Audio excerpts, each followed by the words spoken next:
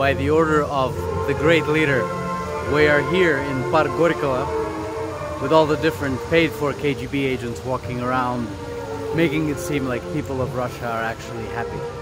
Take a look.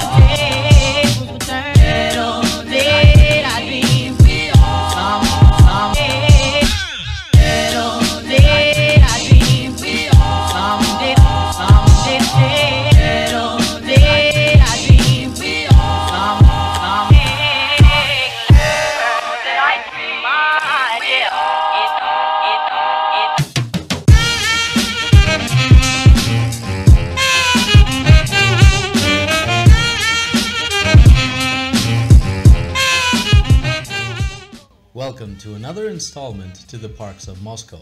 The full name of Park Горького is the Gorky Central Park of Culture and Leisure, and in 2019 it is 81 years old and occupies 300 acres of land.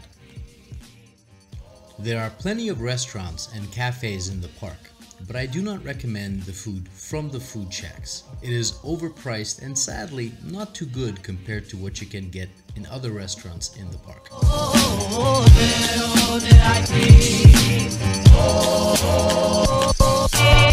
Park Горького is located on the Krymsky Wall, just across the Moskva River. It was planned by Konstantin Melnikov, a Soviet avant-garde architect. The area, which used to be just vegetable gardens and parks, turned into a waste dump in the 19th century. The area was then cleaned up by 1923, and in 1928, 7 years after the Russian Civil War, Park Горького opened its doors.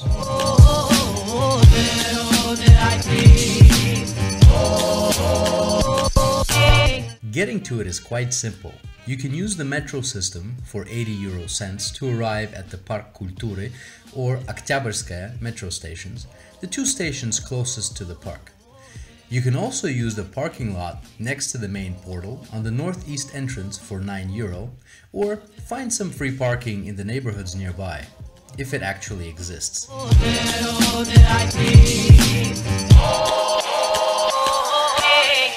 In 2011, the park underwent a major transformation which was headed by Sergei Kopkov.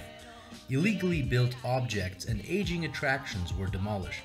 2,000 square meters of new asphalt and 19,000 square meters of new lawns and flower beds were laid. The entrance became absolutely free, Wi-Fi coverage was added, monuments restored, ponds cleaned, and basically the whole park was renovated. I think I'm about to show you one of the most Russian things you could possibly see.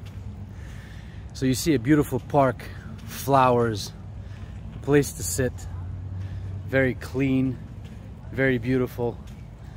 And then there's a statue. And it's a statue of a girl in World War II era with a submachine gun, a Russian submachine gun.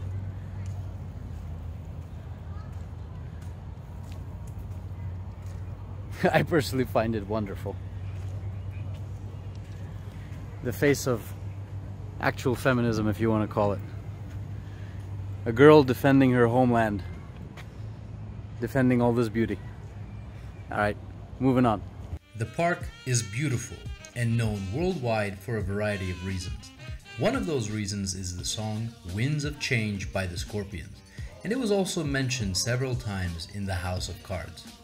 It is portrayed as a dark, creepy, and dangerous place in the movie The Red Sparrow, which I couldn't finish due to its deeply sadistic obsession with the most outrageous Russian stereotypes ever concocted by Hollywood movie directors.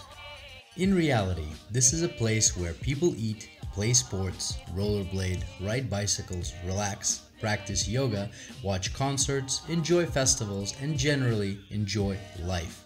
In the winter, it gets transformed into a 15,000 square meter ice rink. And in this video, I have only shown you a fraction of this amazing place. There is still more to discover, like the massive and free salsa dancing that happens on the shore by the Moscow River.